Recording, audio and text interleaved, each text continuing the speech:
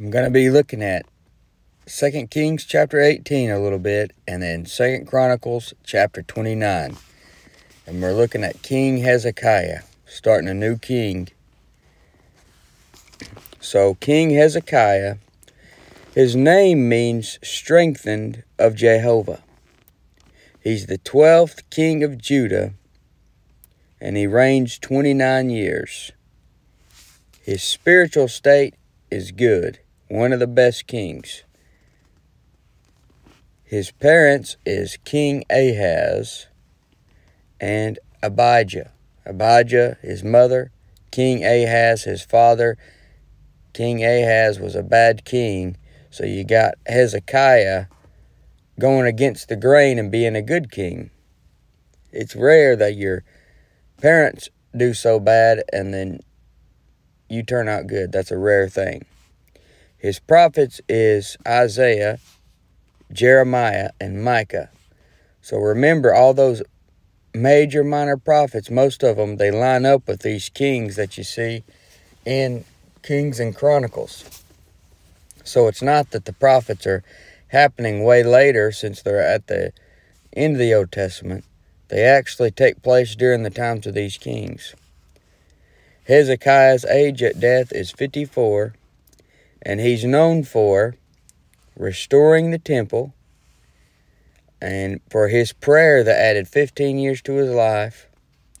And the text that you see Hezekiah in is 2 Chronicles 29 through 32, Isaiah 37 through 39, and 2 Kings 18 through 20.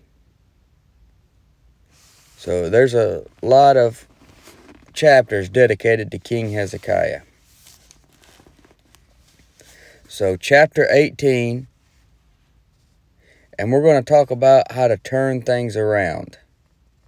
Hezekiah, he's coming off of the reign of King Ahaz, and he really does his best to try to turn things around, get it back to God.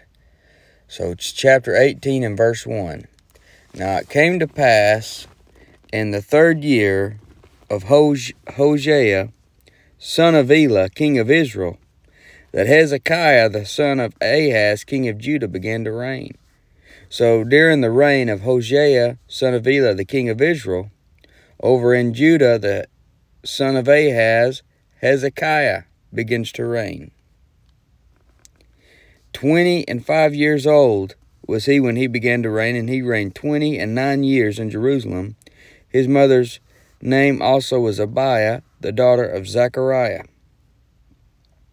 So in rare cases, the son turns out to be better than the father, in rare cases. And Hezekiah, you're not going to be able to say that he brought his mother Abiah to shame. You know, there's a verse in Proverbs 29:15. It's a real good verse in regards to this. And it says, "The rod and reproof give wisdom, but a child left to himself bringeth his mother to shame." Proverbs 29:15. You can't say that about Hezekiah. He's not going to bring his mother, Abiah or Abijah, to shame. He does good, and he turns out better than his father. So his mother's name is Abiah. She's called Abijah in 2 Chronicles 29:1. And this name means Jehovah. Abijah means Jehovah is my father.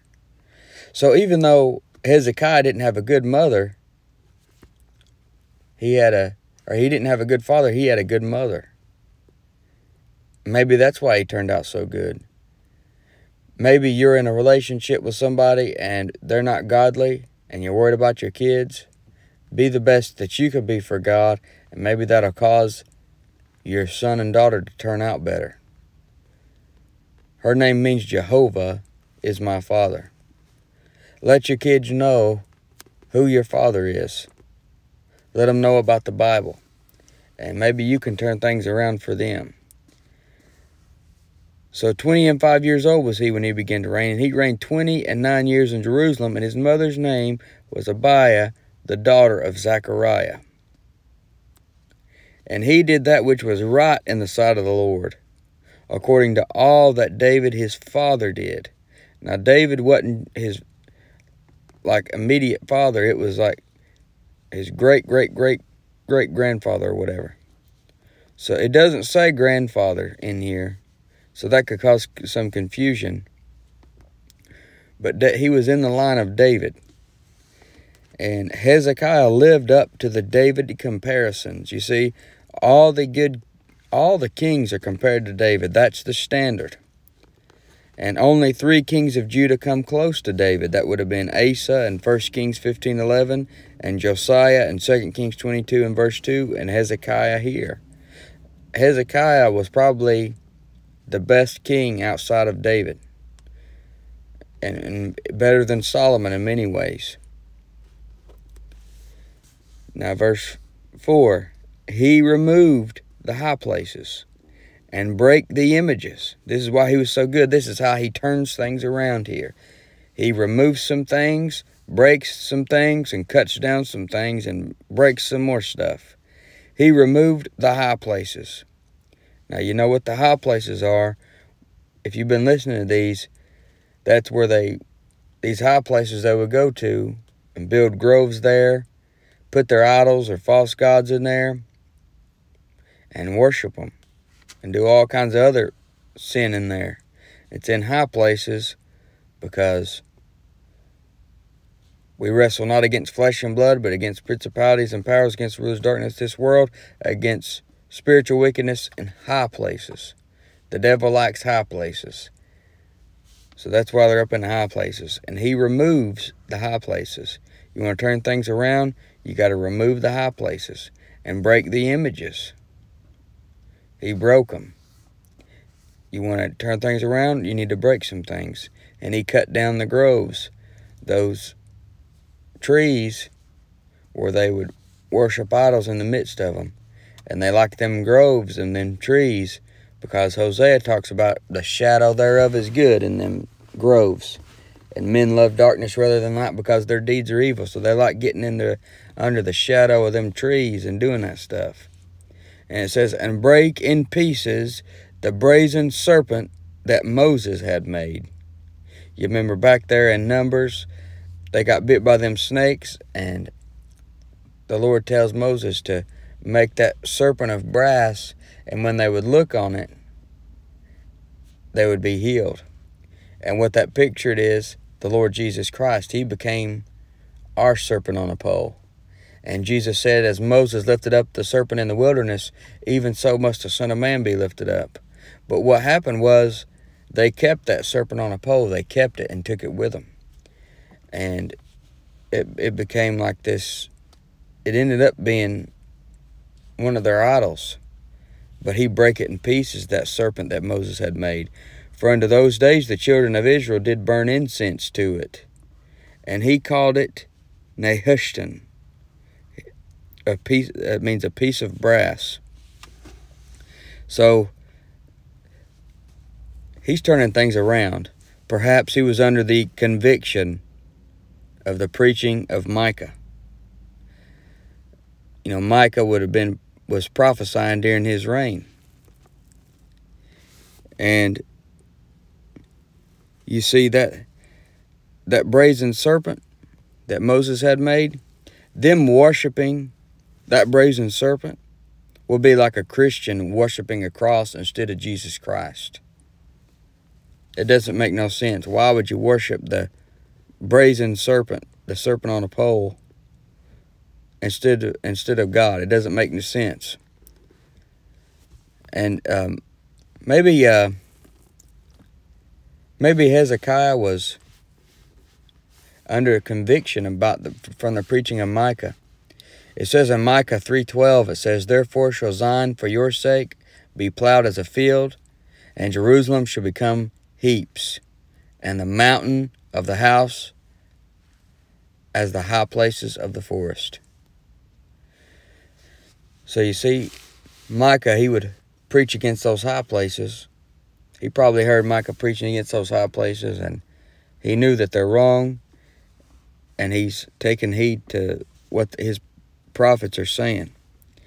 Now, verse 5 in chapter 18, he trusted in the Lord God of Israel, so that after him was none like him among all the kings of Judah, nor any that were before him. So Hezekiah is the best king since David and Solomon.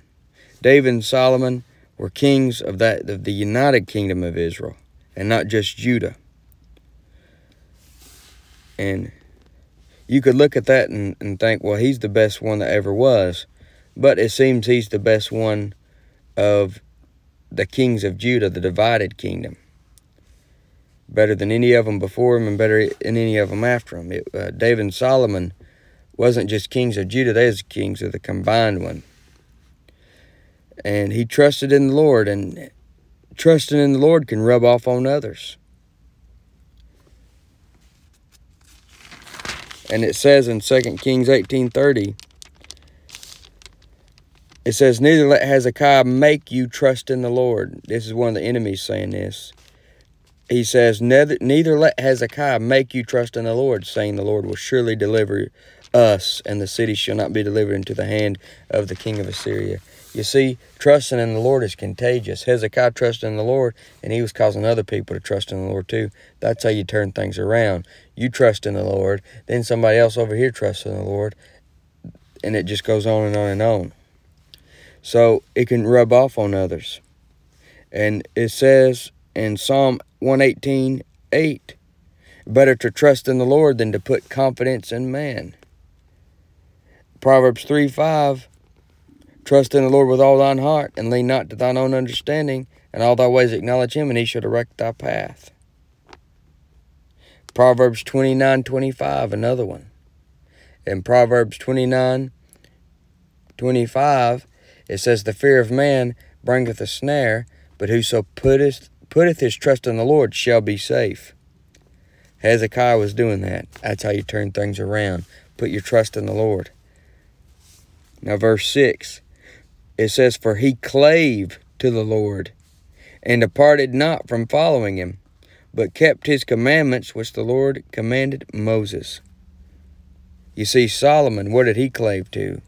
Solomon clave to strange women, and it turned his heart away from the Lord in 1 Kings 11:1-2. But Hezekiah, he clave to the Lord, and departed not from following him, and that caused him to keep his commandments. So we need to make sure our hands cleave to the sword. It's like Eliezer in 2 Samuel 23:9-10, it said, his hand clave unto the sword, and he smote him till his hand was weary. Our sword's the King James Bible, Hebrews 4:12, for the word of God is quick and powerful and sharper than any two-edged sword. Our hand needs to cleave to the sword.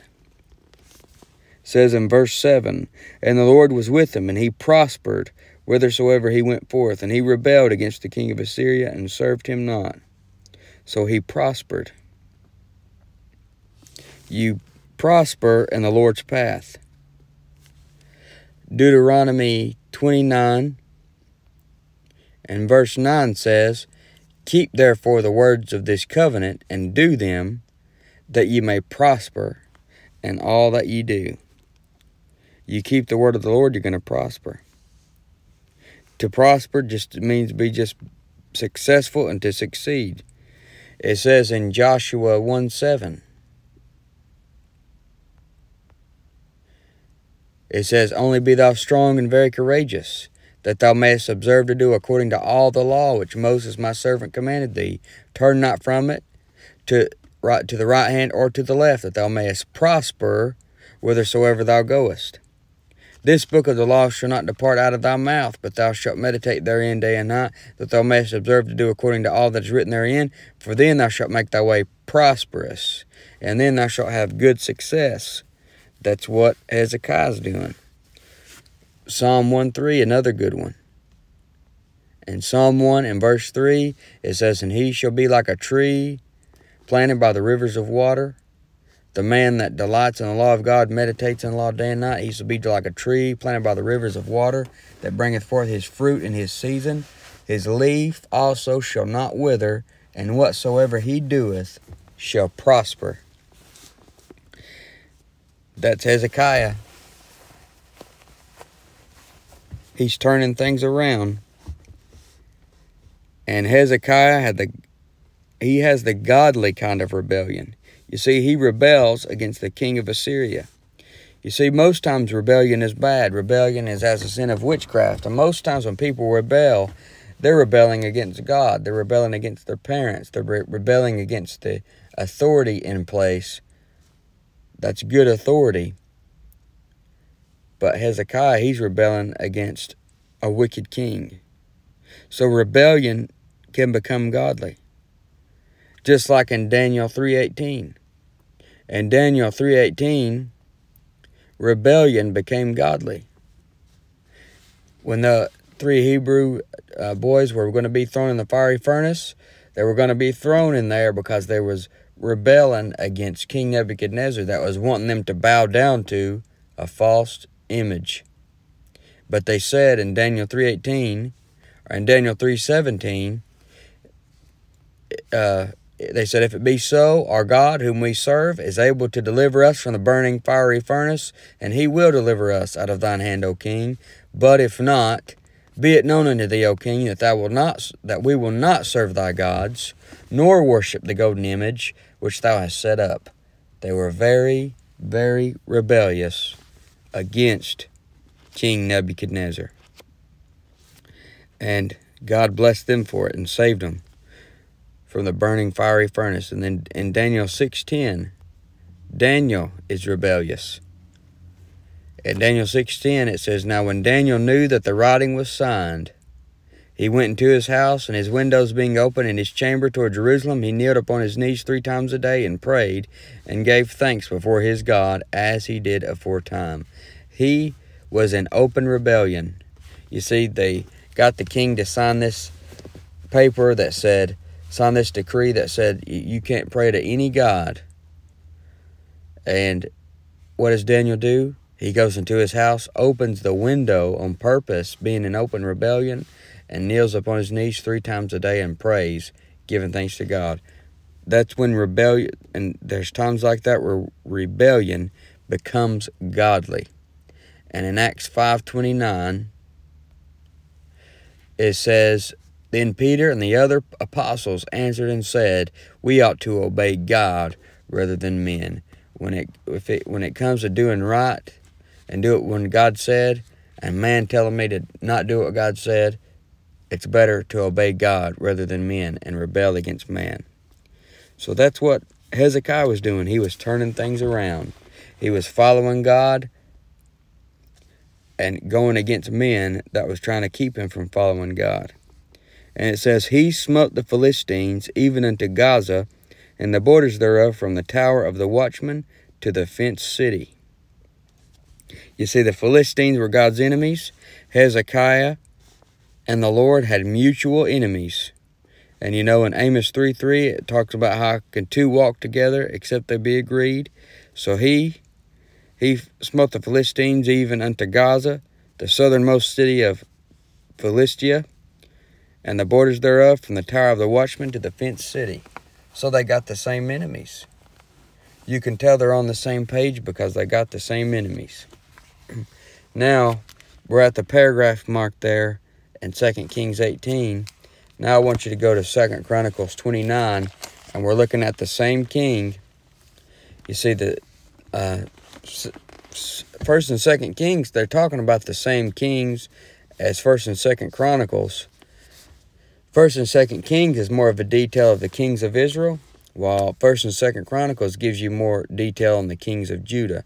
Hezekiah is a king of Judah. You're going to find even more about him in 2 Chronicles 29. So look at 2 Chronicles 29 and verse 1. Now it's going to go over some same detail, but it's also going to add a lot more detail in there.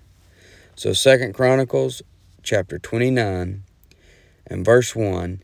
Hezekiah began to reign when he was 25 years old, and he reigned 29 years in Jerusalem, and his mother's name was Abijah. Remember, and the other chapter called her Abiah. Abijah, the daughter of Zechariah. So Hezekiah, like we said, he's the son of Ahaz. His prophets are Isaiah, see Isaiah 1:1, Hosea 1:1, and Micah, see Micah 1:1. And he prophesied, all these guys prophesied during his reign. He didn't have a good father. Hezekiah had a bad father, but a good mother. Her father, now his mother had a good father named Zechariah, possibly of the priesthood. See 2 Chronicles 24:20 for that. He was possibly of the priesthood, that Zechariah. Now verse 2, he did that which was right in the sight of the Lord, according to all that David his father had done. Hezekiah was as close to the standard set by David than any other king. And verse 3, he, in the first year of his reign, in the first month, opened the doors of the house of the Lord and repaired them. So now it's getting into what he did with the temple. Hezekiah addresses spiritual problems. That's how he's turning things around. You see, pretty much all these presidents and people in these high positions, they don't address spiritual problems. They're addressing all these problems that you can just see with your eyes.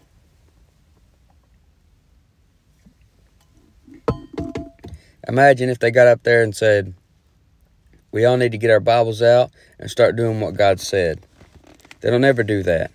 But Hezekiah addresses spiritual problems. First, he opens the doors. He's opening doors that his father had shut back there in 2 Kings chapter 20, or 2 Kings. Yeah, you can read about it in 2 Chronicles 28:24, where Ahaz shut the doors. Back there in 2 Chronicles 28:24, it says, and Ahaz gathered together the vessels of the house of God, and cut in pieces the vessels of the house of God, and shut up the doors of the house of the Lord, and he made him altars in every corner of Jerusalem. You see that? His father shut the doors. Ahaz comes through and opens the doors. And then he repairs what Ahaz cut in pieces and had destroyed. So he's having to rebuild things that his father had tore down. And it says, and he brought in the priests and the Levites and gathered them together into the east street. So he brought in the right people to do the service in the house of the Lord. It had to be the Levites. He knows the right people for the job. And the east street led to the east gate of the temple. He's getting all this together. He gathered them together into the east street and said unto them, hear me, ye Levites, sanctify now yourselves, and sanctify the house of the Lord God of your fathers, and carry forth the filthiness out of the holy place. He said, hear me. You know, what did Jesus always say? Ye that hath an ear, he that hath an ear, let him hear. Matthew 11:15. And he sanctifies them. Sanctify means is set apart for service. And it says in Isaiah 52:11, be ye clean that bear the vessels of the Lord. He knew they had to be clean if they was going to be handling all this stuff in the temple. You need to be clean inside and out. They would need to wash their body. They would need to get right with God on the inside. They needed to carry out the filthy things that Ahaz brought in. He brought in some filthy stuff into the temple. Back there in 28:23, it's talking about Ahaz. It says, for he sacrificed unto the gods of Damascus, which smote him. And he said, because the gods of the kings of Syria helped them, therefore will I sacrifice to them that they may help me. But they were the ruin of him and of all Israel. He brought the filthy things into the house of the Lord, and it was the ruin of him. Hezekiah is cleaning house, getting rid of all that stuff. So he carried out the filthy things that Ahaz brought in. And Ephesians 5:26 talks about how to get us clean. How can you get clean today? You see, you are the temple of the Holy Ghost. What will clean you? It says in Ephesians 5:26 that he might sanctify, there's that word sanctify again, and cleanse it with the washing of water by the word. You get the word in you, it's like Drano flushing your veins out. Now, 2 Chronicles 29 and verse 6, he says, "For our fathers have trespassed, and done that which was evil in the eyes of the Lord our God, and have forsaken him, and have turned away their faces from the habitation of the Lord, and turned their backs." Your old man. You see, your old man is what's causing you trouble. And they had a different old man that caused them trouble. It was their father. Their fathers had trespassed. Their fathers had started going down the wrong way. And your old man, your flesh, has trespassed. He wants to go down the wrong way. And trespasses is sin against somebody else. And their fathers had trespassed and did evil. They forsook God.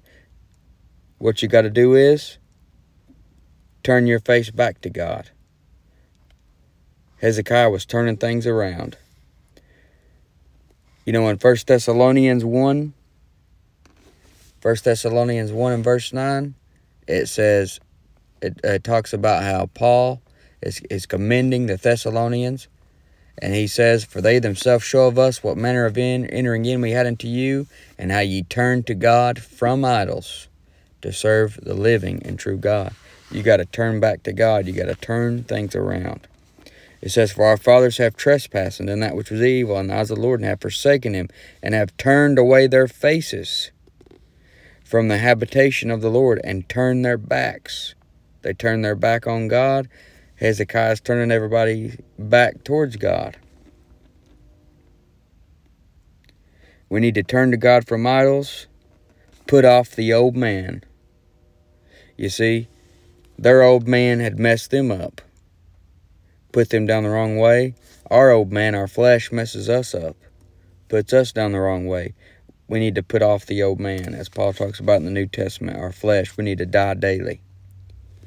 It says in verse 7, "Also they have shut up the doors of the porch, and put out the lamps, and have not burned incense, nor offered burnt offerings in the holy place unto the God of Israel." See, they closed the doors. They shut up the doors. Maybe you've closed a door of utterance. You know, Paul talks about a door of utterance, and doors being open and closed. It says in 1 Corinthians 16 and verse 9, he said, "For a great door and effectual is open unto me, and there are many adversaries." There's people that want to close those doors. In 2 Corinthians 2 and verse 12, Paul says, "Furthermore, when I came to Troas to preach Christ's gospel, and a door was opened unto me of the Lord." So he talks about an open door. Colossians 4:3. Colossians 4 and verse 3. "Withal praying also for us, that God would open to us a door of utterance, to speak the mystery of Christ, for which I am also in bonds." Maybe you've closed a door of utterance. Just go back and open it. Ahaz closed the doors back in 2 Chronicles 28:24, and he put out the lamps. But you were never supposed to let the lamps go out. In Leviticus 24 and verse 2, it says, "Command the children of Israel that they bring unto thee pure oil olive beaten for the light, to cause the lamps to burn continually." You were never supposed to let the lamp go out. You want to keep the fire burning. Don't let your lights go out. Keep the fire burning. Ahaz had been too busy burning incense in the high places to the false gods in 2 Chronicles 28:3. And it says in verse 8, "Wherefore the wrath of the Lord was upon Judah and Jerusalem, and he hath delivered them to trouble, to astonishment, and to hissing, as you see with your eyes." You see, you mess around, you're going to get in trouble. And a hissing, that's a sound of scorn and contempt. It's an object of scorn and derision. And he delivered them to trouble, to astonishment, and to hissing, as you see with your eyes. He says, for lo, our fathers have fallen by the sword. Be sure to see and take heed to the consequences of sin. Their fathers had fallen by the sword. Hezekiah saw the consequences that met their fathers. And that's how he turned things around. He could see and take heed to those consequences of sin. The Bible is a sword, and it smites. The fathers fell by the sword. You mess around, you're going to fall by the sword. It says, and our sons and our daughters and our wives are in captivity for this. You see back there, they've because of Hezekiah and his wickedness, their sons and daughters and wives got put into captivity, just as the devil can take a man captive today. 2 Timothy 2:26 tells you about that. 2 Timothy 2 and verse 26 says, and that they may recover themselves out of the snare of the devil, who are taken captive by him at his will. You see, it's the devil's will. That's what he wants to do, is to take you captive. And historically, they were taken captive back here. This happened during Ahaz's reign in 2 Chronicles 28:5. And so you need to lead your family away from the enemy, because they will take them captive. Verse 10, it says, now he said, now it is in mine heart to make a covenant with the Lord God of Israel, that his fierce wrath may turn away from us. And it's an amazing thing that the God of heaven would make a covenant, which is an agreement with man.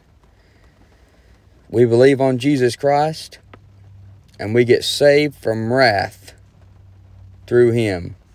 Romans 5:9. That's our covenant today. You believe on the blood of the Lord Jesus Christ, you're saved from wrath through him. Hezekiah wanted to make a covenant with the Lord to be saved from his fierce wrath. He says, my sons, be not now negligent, for the Lord hath chosen you to stand before him, to serve him, and that you should minister unto him and burn incense. He says, be not negligent. Don't be careless. Don't be accustomed to not do what you need to do. He said we need to burn incense to God. Ahaz was back there burning incense to idols back there in 28:4. We need to turn to God from idols and start burning incense to him. The Levites were the ones selected for this service. He knew the right ones to select for this service. And he just said, be not negligent. That's a good word. Don't be negligent. You know, it talks about in James 4:17. Let's look at that verse real quick. James 4:17 says, therefore to him that knoweth to do good, and doeth it not, to him it is sin. It's a sin to not do something you knew you were supposed to do. So don't be negligent. Turn to God from idols. Turn to God and do what you're supposed to be doing. Verse 12, it says, then the Levites arose, Mahath the son of Amasai, and Joel the son of Azariah, of the sons of the Kohathites, and of the sons of Merari, Kish the son of Abdi, and Azariah the son of Jehalelel, and of the Gershonites, Joah the son of Zimmah, and Eden the son of Joah, and the sons of Elizaphan, Shimri, and Jael, and of the sons of Asaph, Zechariah, and Mattaniah, and of the sons of Heman, Jehiel, and Shimei, and of the sons of Jeduthun, Shemaiah, and Uziel. So these guys here, these are 14 leaders that undertook to collect and prepare for the cleansing of the temple. And you got there Mahath and Joel. They're of the Kohathites, and that's the priest line. And then you got Kish and Azariah. They're of Merari, and that's the line that was musicians and singers and keepers of the temple. And then you got Joah and Eden, they're of Gershon, and they're musicians and singers and keepers of the temple. And then you got Kohath and Kohath and the Merari and the Gershon, they're sons of Levi, 1 Chronicles 6:1. And them guys came from Kohath, Merari, and Gershon. That's why they're called Kohathites and the Gershonites and the Merarites. So those are the 14 leaders that undertook to collect and prepare for the cleansing of the temple right there in those verses. And they gathered their brethren and sanctified themselves and came according to the commandment of the king by the words of the Lord to cleanse the house of the Lord. So, back there in verse 13, that Elizaphan was the head of the Kohathites of the priestly family. You see that in Numbers 3:30. And Asaph, back there, is the leader or singer, leader of the singers of the musicians. Leader of the singers and musicians. And then Heman and Jeduthun are musicians. You see that in 1 Chronicles 16:41 through 42. So it says, and they gathered their brethren and sanctified themselves and came according to the commandment of the king by the words of the Lord to cleanse the house of the Lord. So they gathered together. They got to get together. They need to help one another. They can't do it on their own. And gathering together is part of growing because you're being accountable to each other. And they sanctified themselves. They set apart themselves for the Lord's work. And if they don't cleanse themselves inside and out, they couldn't cleanse the house. You see, the word of the Lord sanctifies and cleanses the church in Ephesians 5:25 through 27, as we talked about. And it says, and the priests went into the inner part of the house of the Lord to cleanse it and brought out all the uncleanness that they found in the temple of the Lord. See, your body's the temple of the Holy Ghost today. Keep that in mind when you read this. The priests went into the inner part of the house of the Lord to cleanse it and brought out all the uncleanness that they found in the temple of the Lord into the court of the house of the Lord. Also the Levites took it to carry it out abroad into the brook Kidron. So they went into the inner part. You see, your body's the temple of the Holy Ghost. You need to go into the inner part and let the high priest, the Lord Jesus Christ, Hebrews 9:11, have control inside you and bring out the uncleanness. A good verse, Colossians 1:27. It says, to whom God would make known what is the riches of the glory of this mystery among the Gentiles, which is Christ in you, the hope of glory. You've got Christ in you. Let him carry out the unclean things out of the temple. Your body's the temple, according to 1 Corinthians 6:19. And you need to bring out all uncleanness. It all needs to be got out. Ephesians 5:23 says, for the husband is the head of the wife, even as Christ is the head of the church, and he's the Savior of the body. He lives in you. Let him be your head. Let him choose what needs to be taken out. Get rid of all the uncleanness. And then let him thoroughly furnish you. Just like 2 Timothy says, that the man of God may be thoroughly furnished unto all good works. And what they do with the temple, they furnished it. They furnished the literal temple with literal furniture. And now verse 17, now they began on the first day of the first month to sanctify. And on the 8th day of the month came they to the porch of the Lord. So they sanctified the house of the Lord in 8 days. And in the 16th day of the first month they made an end. And so it says they sanctified the house of the Lord in 8 days. And 8 days, that's the number of new beginnings, the number 8.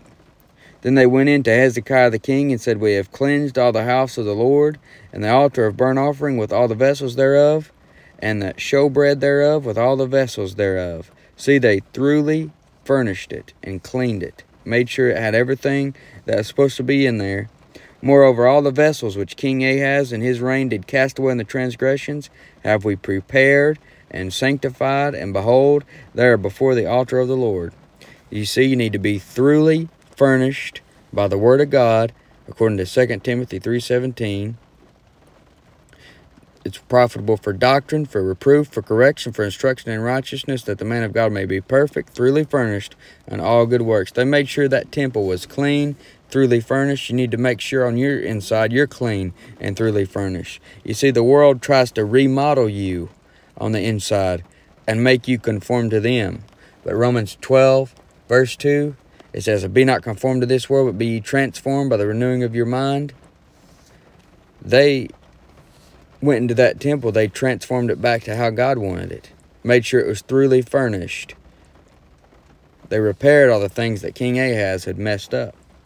Then Hezekiah the king rose early and gathered the rulers of the city and went up to the house of the Lord. He rose early. Get up early with God's purpose on your mind. And it says in verse 21, "And they brought 7 bullocks, and 7 rams, and 7 lambs, and 7 he-goats for a sin offering for the kingdom, and for the sanctuary, and for Judah. And he commanded the priests, the sons of Aaron, to offer them on the altar of the Lord." Notice that 7. We saw 8 was number of new beginnings. 7, the number of completeness, the number of perfection. And that's why you see that showing up so much. So they killed the bullocks, and the priest received the blood and sprinkled it on the altar. Likewise, when they had killed the rams, they sprinkled the blood upon the altar. They killed also the lambs, and they sprinkled the blood upon the altar. So they received the blood, and the blood goes into basins, and they sprinkle it as was commanded in the law of Moses. It was to sanctify the temple. Now verse 24. Verse 23. "And they brought the he-goats for the sin offering before the king and the congregation, and they laid their hands upon them." This was to atone for the sins of both of everybody. Laying hands shows a transfer of sin to the animal. That's why they put their hands on it, and it acknowledges that the people deserve death like that animal. But the animal's taken their place, just like the true Lamb of God took our place.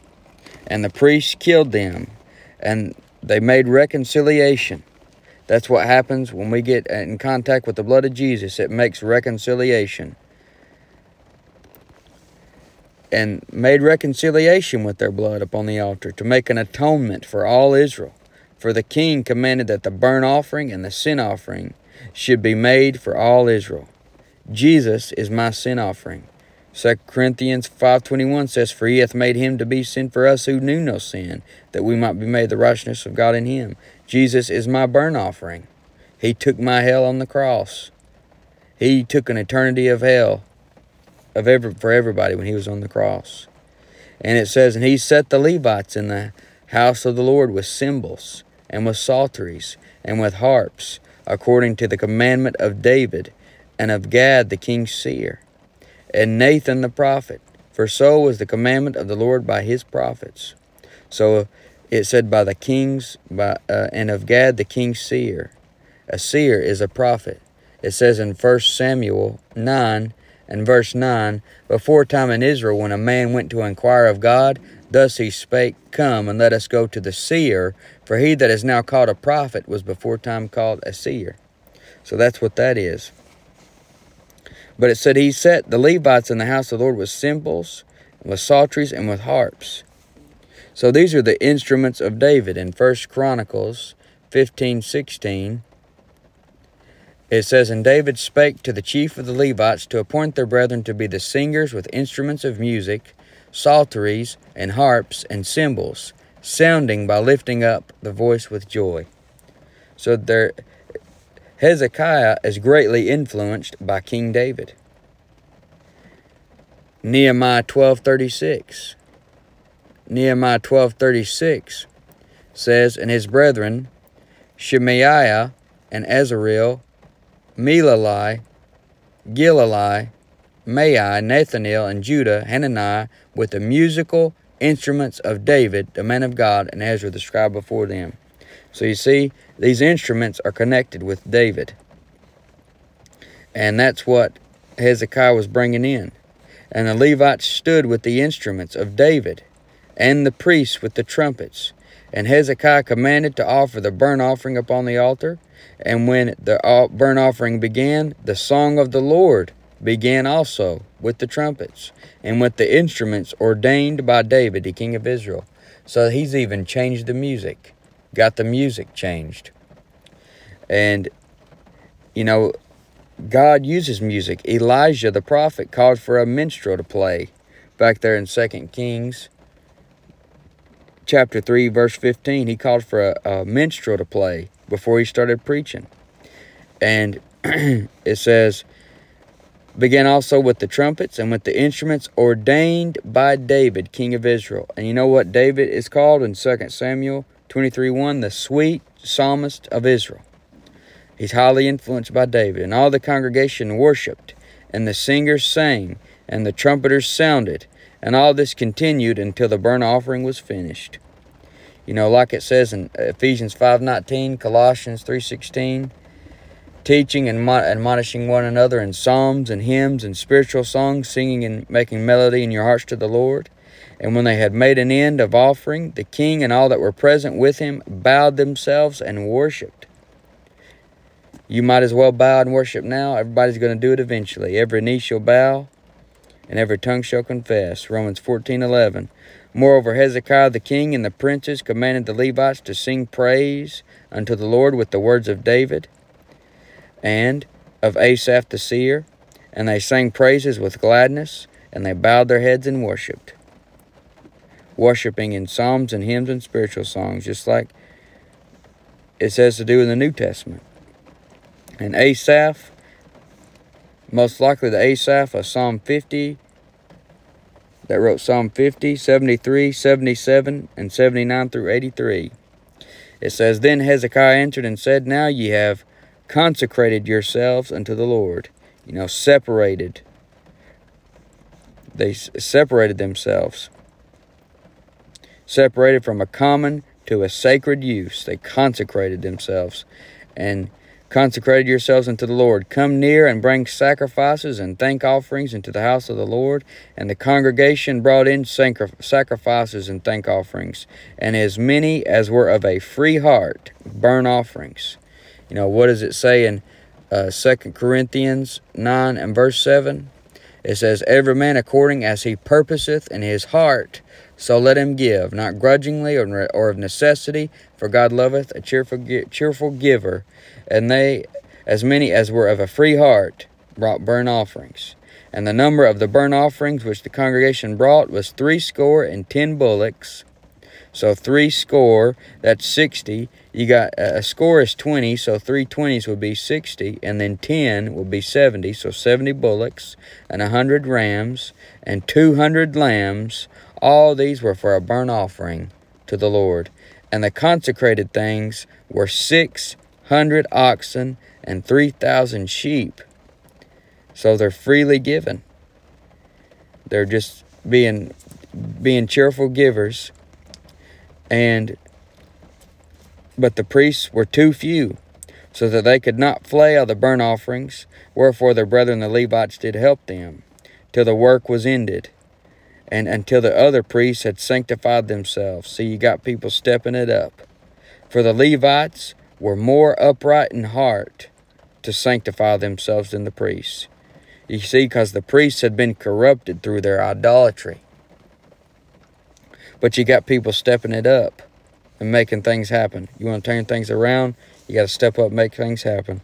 And also the burnt offerings were in abundance, with the fat of the peace offerings, and the drink offerings for every burnt offering. So the service of the house of the Lord was set in order. Let all things be done decently and in order, as Paul said. And Hezekiah rejoiced in all the people that God had prepared the people, for the thing was done suddenly.